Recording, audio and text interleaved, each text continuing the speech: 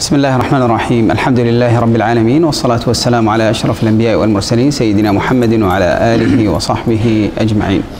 Dear brothers and sisters, Assalamu alaikum wa rahmatullahi ta'ala wa barakatuh. Wa alaikum assalam wa rahmatullahi wa barakatuh. Allah Almighty mentioned the gardens and paradises in the hereafter, and He mentioned some of their details. However, all the details that are giving about the trees, the fruits, the houses and palaces in it, the rivers, the places of sittings, the rooms, etc., all of that is just similarities in name. So the similarity ends there, only with the names. So because it's impossible to understand or recognize anything, so Allah subhanahu wa ta'ala is giving you an example of things that you know. This is how you know.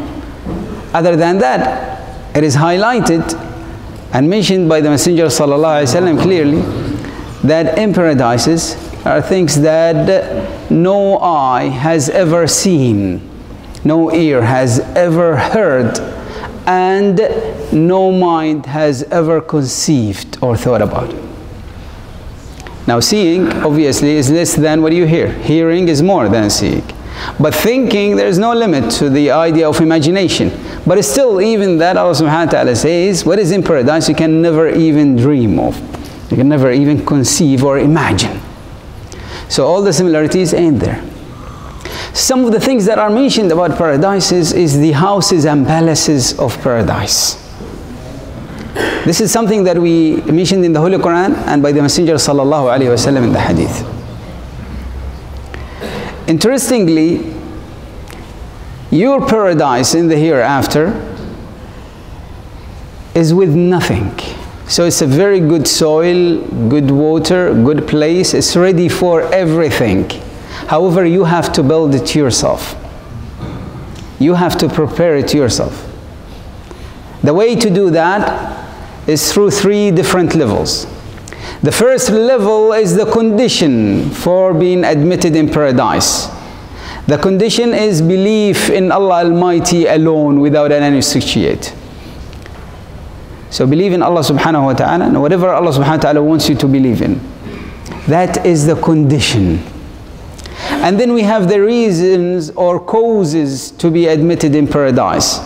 And that is, in short, the worships and righteous deeds. And then we have the levels in paradise, and that one is based on your morals and extra good deeds that you do. Is it clear? So a condition, causes, and we have levels. Today we will speak very quickly about the houses and palaces in paradise in this concept.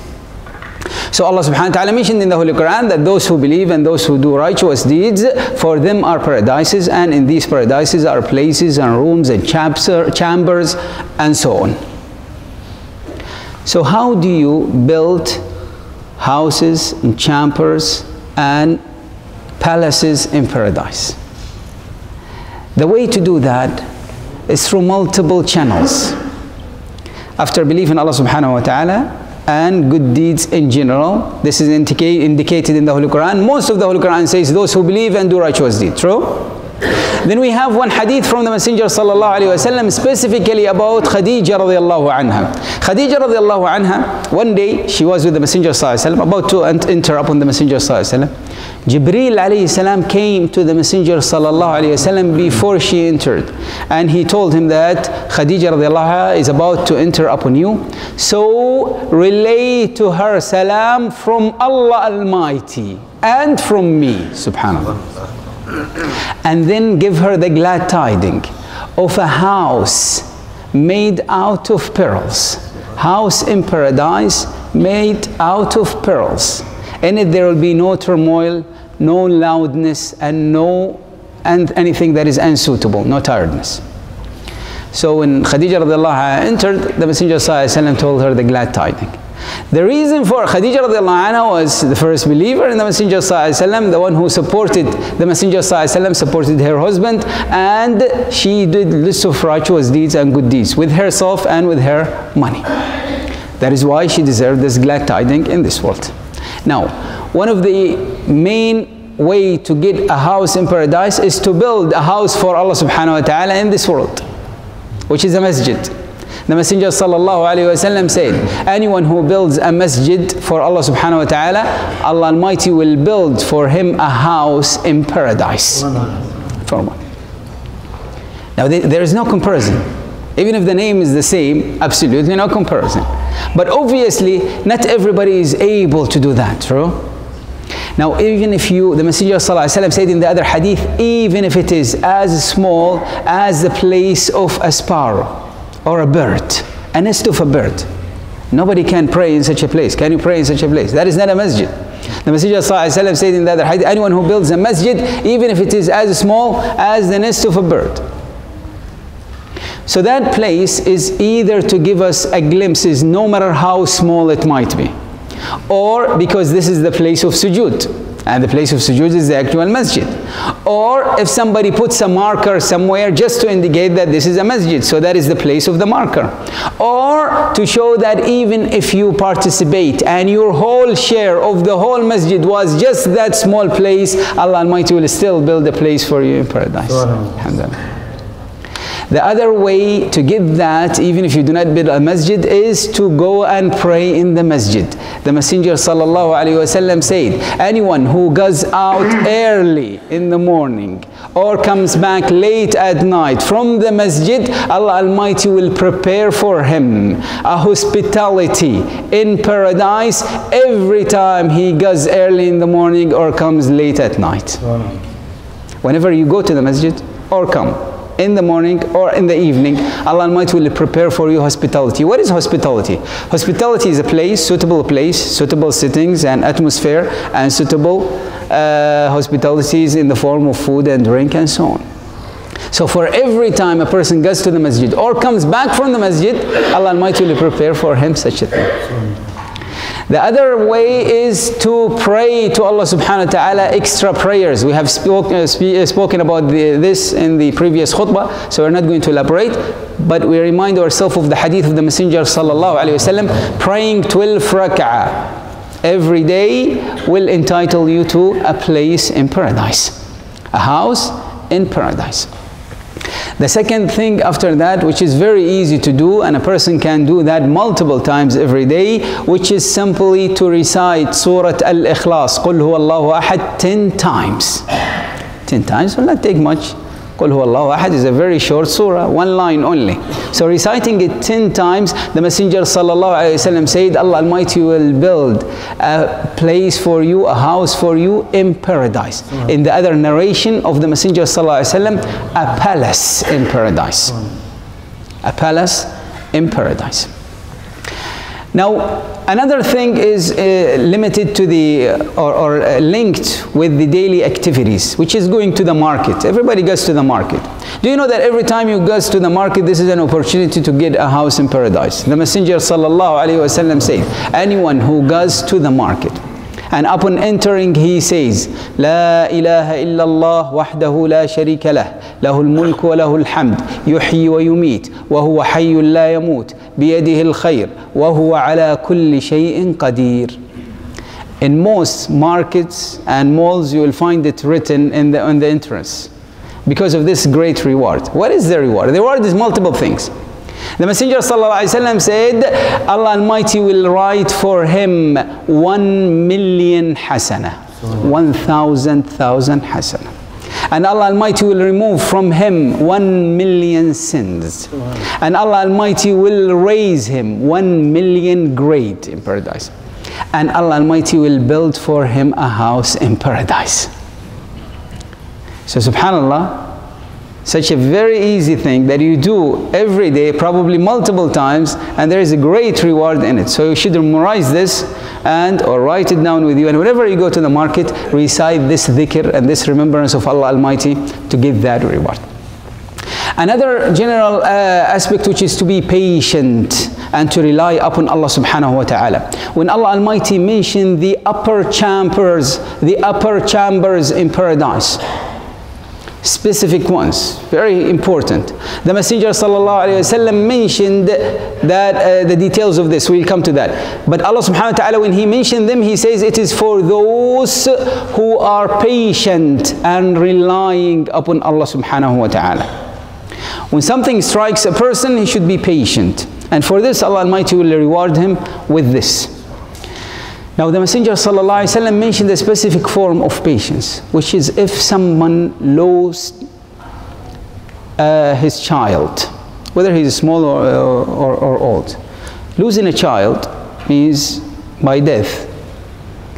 If a person is patient and he praises Allah subhanahu wa ta'ala and he says inna lillahi wa inna ilayhi raji'un, there is great reward. Allah subhanahu wa ta'ala will speak with the angel in that instant to see about the mercy of Allah subhanahu wa ta'ala and his compassion for his servants. The Messenger sallallahu alaihi wasallam said, when Allah Almighty takes the soul of the child of one of you, one person, then Allah Almighty will ask the angels, have you taken the soul of the child of my servant? They will reply in the affirmative. Allah Almighty will tell them, have you taken peace of his heart, his child? They will reply in the affirmative. Allah Almighty will ask them, what did my servant say? The angels will say, he praised you, means saying Alhamdulillah. And he made istirja', said inna lillahi wa inna ilayhi raji'un. So saying Alhamdulillah, inna lillahi wa inna ilayhi raji'un. So Allah Almighty will tell the angels, build for my servant a palace in paradise and name it the house of praise, the house of Hamd. Because he praised me, Allah Almighty will raise your mention in the hereafter. So this is a very specific building, specifically for those who at time of difficulties and trials, they praise Allah subhanahu wa ta'ala and say, inna lillahi wa inna ilayhi raji'un. Why do you praise Allah subhanahu wa ta'ala when such a thing happens? Praise to Allah subhanahu wa ta'ala has two forms. The first form is to say Alhamdulillah when something good happens to you. So it's a form of thanking Allah subhanahu wa ta'ala. The second thing, when bad things happen, you say Alhamdulillah ala kulli hal. Praise to Allah subhanahu wa ta'ala in all situations. Praise to Allah subhanahu wa ta'ala in all situations, because whatever happens to you, it is for your own goodness, even if you do not realize it. So you are not aware of it. It looks like a trial or tribulation or problem, but you praise Allah subhanahu wa ta'ala in all cases, whether you know or not, whether it seems good or bad. Is it clear? So that is why there is a specific one there. Now the Messenger ﷺ told us about 3 different houses in paradise at 3 different levels for 3 different people. He said, I guarantee a house in paradise, in the lowest part of paradise, for someone who leaves arguing although he is right. Stop arguing although he is right.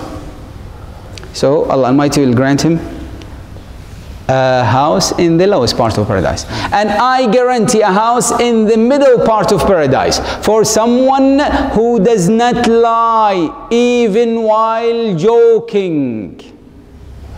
Most of the lies come from joking. So the best jokes are those that are made up in lies. But still, if a person insists not to say such a thing and to avoid jokes that are based on lies and so on, for the sake of Allah subhanahu wa ta'ala, the Messenger sallallahu alaihi wasallam guarantees for him a house in the middle part of paradise. And I guarantee a house in the highest place in paradise for someone who has good morals and etiquettes. That is the highest. There are so many things actually. The houses of paradise will continue for a very long time, but we'll conclude with 2 points. The first point is about a specific upper chambers for a specific group of people. The Messenger ﷺ mentioned them. So those are the people of businesses, but these businesses are different from the businesses that people know now. There's businessmen and businesswomen, but not in the sense that you know about. Those are people who are concentrating on paradise. The Messenger ﷺ mentioned 4 types of such activities or businesses. The Messenger ﷺ said that there are upper chambers in the highest place in paradise, that the inside is seen from the outside and the outside is seen from the inside. Very specific building only for a specific group of people. So they asked the Messenger sallallahu alaihi wasallam, those are for whom? The Messenger sallallahu alaihi wasallam said, it is for those who give food, share food with other people, and say salam, greet people and talk to them kindly, and those who continue to fast from time to time, not only the obligatory one, and those who spend the night in prayer, in salah. Now, 4 things that the Messenger ﷺ mentioned, 2 of them about the relationship between you and other people, and 2 of them about the relationship between the servant and his Lord, Allah subhanahu wa ta'ala. Now, the first 2, there are 2 times that the Messenger ﷺ mentioned that as example, which is doing goodness to people by speech and by action. Share with them what you have and say something nice to them. And when it comes to your relationship with Allah subhanahu wa ta'ala, the Messenger ﷺ mentioned 2 types of ibadah. One of them by doing something, one of them by abstaining from doing something. So the first one is abstaining from food and drink and intimate relationship, which is siyam. The second one is salah and prayer in the middle of the night when everybody is sleeping, for the sake of Allah subhanahu wa ta'ala. Now, the last point we'd like to talk about is how to beautify these buildings or these houses. Now, obviously, if you build a house for yourself, even in this world, are you going to leave it empty just like that? Okay, this is a building, but there is nothing in it. Or are you going to try to beautify it as much as you can? So usually, people beautify it in the inside and the outside, true? So usually on the outside, most of the beauty comes from gardens in the outside. So you have trees and flowers and so on. And the inside, usually, people will have some types of treasures and displays and artifacts and so on. Now, in paradise, there is a similarity as well. Now, remember, the Messenger ﷺ told us that the paradise is plain, does not have any buildings, does not have any trees in it, nothing. Your paradise, in paradise, may Allah subhanahu wa ta'ala grant us the highest place in paradise, all of us inshallah. So your place in paradise, that Allah subhanahu wa ta'ala inshallah has already prepared for the successful ones, is empty. It is ready for everything, very easy to build, very easy to populate, very easy to plant in it, but it's empty. You have to do it yourself. The way to do it is through these actions. So now we have known about how to build houses and how to build palaces. True? Now how to beautify them. Ibrahim alayhi salam, he sent a letter, a message with the Messenger sallallahu alayhi wasallam to us, to the followers of the Messenger sallallahu alayhi wasallam. He sent salam in it and advice. So the salam from Ibrahim alayhi salam to all of us, and we reply to him, wa alayka salam wa rahmatullahi wa barakatuh ya akhi. The advice is that paradise is plain soil. It has good soil, it has good water, but it is plain. It does not have any plantation in it. The plantation is Subhanallah, walhamdulillah, wa la ilaha illallah, wallahu akbar. Remembrance of Allah subhanahu wa ta'ala and dhikr. So everything is planted for you. With every specific dhikr, something is planted for you. Different tree, different palm trees, different herbs and flowers and so on. You are preparing it. Everything you do. And it's being prepared now, not when you come. Because Allah subhanahu wa ta'ala, when He spoke about the believers, that Allah Almighty will admit them in paradise that have been prepared for them. So it's already been prepared. Preparation you have to do. That is about the outside. What about the inside? The treasures and the artifacts. The Messenger ﷺ told us about one of the most important treasures in paradise. He said, La hawla wa la quwwata illa billah is a treasure from the treasures of paradise. So this dhikr and remembrance of Allah subhanahu wa ta'ala, you are preparing, building, beautifying your places, inshallah, and your final abode and eternal abode. We pray to Allah subhanahu wa ta'ala to grant us paradise, inshallah, and the highest place in paradise. We pray to Allah subhanahu wa ta'ala to make us among the dwellers of paradise, upon whom there will be no fear and no anxiety and no sadness. We pray to Allah subhanahu wa ta'ala to make us among the companions of the Messenger sallallahu alayhi wa sallam in the highest place in paradise, in al-firdaus al-a'la. We pray to Allah subhanahu wa ta'ala to guide us to His divine truth. Make us good for ourselves, our families, children, neighbors and society. society and then for all of humanity. Ameen. Wa sallallahu ala Sayyidina Muhammad wa ala alihi wa sahbihi ajma'een.